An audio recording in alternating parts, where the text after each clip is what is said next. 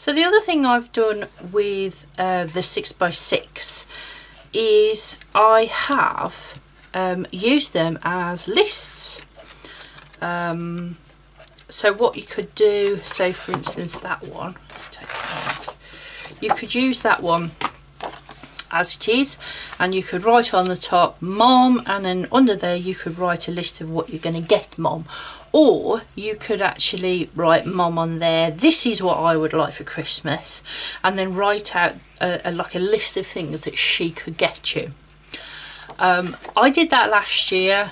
My sister and my mum both got one, but I actually did them on index cards.